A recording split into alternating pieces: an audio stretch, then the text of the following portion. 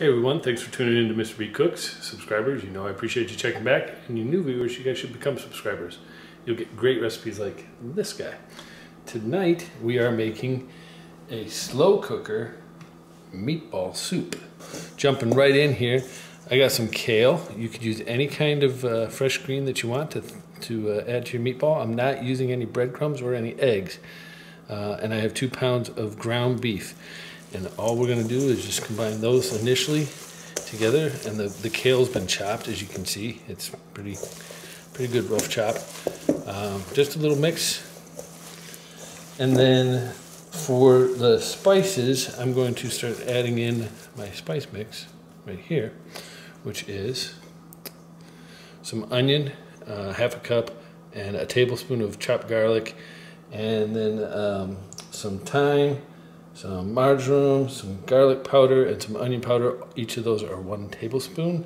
And I also have a half teaspoon of sea salt that you can't see under there, and a half teaspoon of black pepper that you can see right there. So all that goes in. Make sure we want to get all that in because we want to have a good flavorful meatball. Now, use this to break it up a little bit. What we're going to do is I'll get this thoroughly combined and then I'll show you how we're going to start rolling. So we'll see as soon as I get this combined up.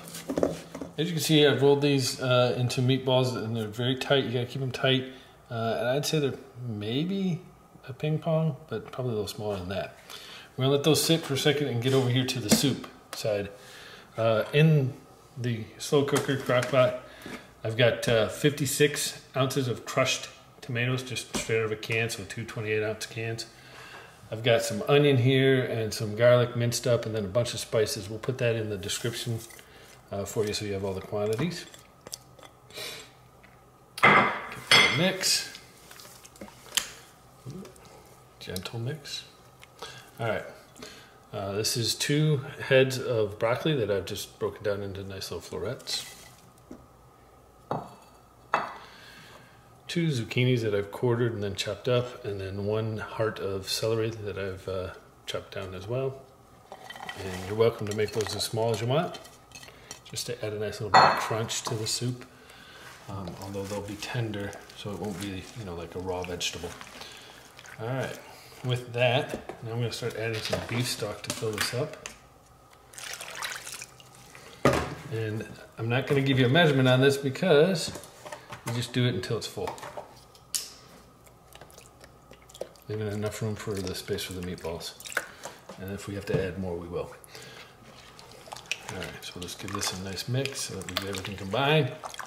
Now, you are more than welcome to make your meatballs with eggs and breadcrumbs and whatever you want to use to hold it together. That's what the eggs and the breadcrumbs are doing. Since I'm not, you just got to make sure that we're gentle when we put these in. And we're just going to drop them in and then we'll let them. All right, so all the meatballs are in. I'm adding some more stock because I want this as full as possible because I'm going to let this cook overnight.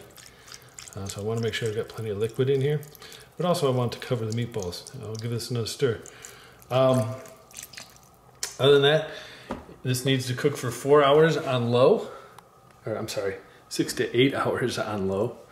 And then you can just let it go to warm, which is what I'm going to do tonight. And then we'll be eating this tomorrow for dinner. So I'm going to set this for 8 hours and then just let it warm till tomorrow. So we'll see you tomorrow. All right, we are back. It's the next day and it's been about, I don't know, 15 to maybe not even 18 hours. So let's check her out.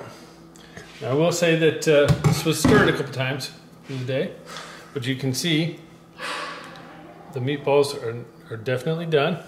Some of them have broken apart and that's okay. Let's scoop some up.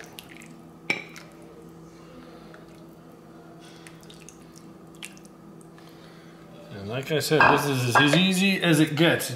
There you go. Serve it with maybe some oyster crackers or something like that, or maybe with some cheese or some sour cream. Whatever floats your boat. You know the drill. Give this a shot. Let me know your alterations or substitutions. Otherwise, subscribe, share, like, comments down below. Check back for the next video. And as always, take care. Peace.